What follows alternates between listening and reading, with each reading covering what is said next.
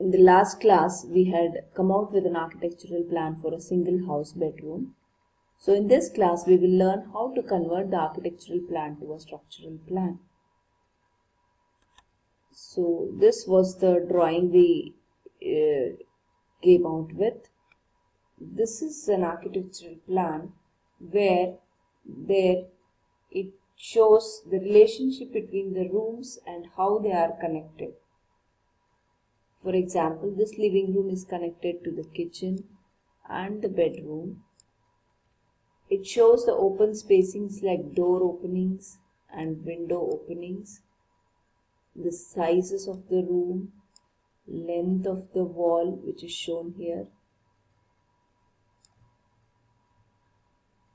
and the dimensions of the room are also shown.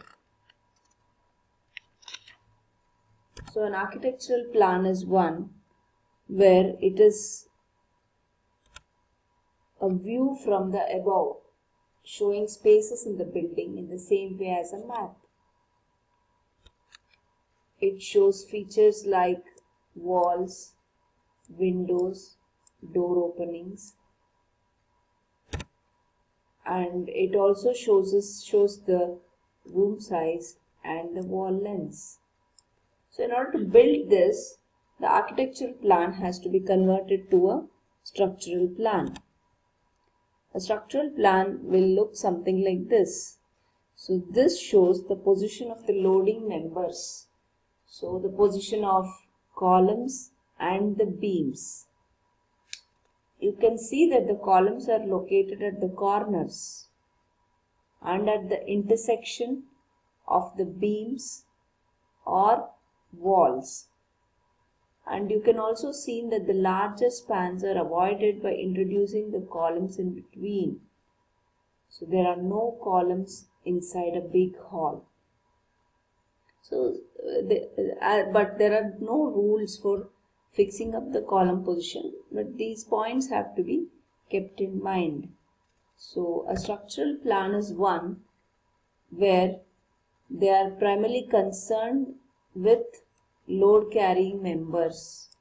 They show the position of these load carrying members and their sizes and types of the materials used. So to convert an architectural plan into a structural plan, the following points have to be kept in mind. So first we have to do positioning and orientation of the columns. Next we have to consider the positioning of beams, spanning of slabs, and selecting proper type of footing. So when we come to column positioning, so we have to keep following points in the mind. One is, column should be preferably located at the corners of the building and at the intersection of the beam and wall, as I had shown in the drawing. Column position should be so selected that it has to reduce the bending moment in the beams. This is a technical aspect. Avoid larger span of the beams. Since we know that the deflection of the beam is directly proportional to the length of the beam and inversely proportional to the depth of the beam, so if the span is larger, the deflection will be more. So in order to avoid that, we have to reduce the span of the beams by providing a smaller center to center distance between the columns, or in other words, we have to avoid larger center to center distance between the columns. So next is, after positioning column, some of the technical aspects that we have to consider while positioning of the columns are, as it was told earlier, large span should be avoided and spacing of the column should be small, so that the depth of the beam is restricted, and this is when once the depth of the beam is restricted, so it will be economical and will have more headroom, and aesthetically also it will look good. Column should be avoided inside a big hall so that the space, the floor area is not affected. As far as possible, columns should be kept inside a wall and they should not be projecting outside a wall. So if you see here how the orientation of the column is done in a wrong way can be seen. So if the orientation is done in this way, it will affect the floor space and also the appearance is not good. So therefore it should be oriented in such a way that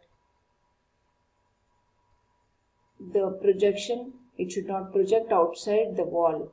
And also another point to be kept in mind is to have proper stability of columns, the depth should be oriented in a way which is along the longer length. So first point to be considered is it should be done in such a way it has to utilize the complete capacity of the column. Avoid projection of the column. As the moment of inertia of the column will be more along the depth, it is preferred to orient the column with its depth along the larger unbalanced length. So depth should be oriented along the larger unbalanced length. This provides proper stability to the structure. So we can go back to the slide and see how the orientation of the columns have been done in the structural plan.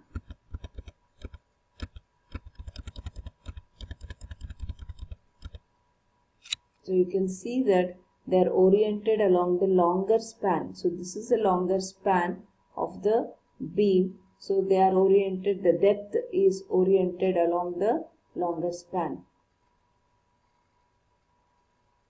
So these points have to be kept in mind, and with this I am sure that you will be able to position and orient the columns for a given small residential plan. Thank you.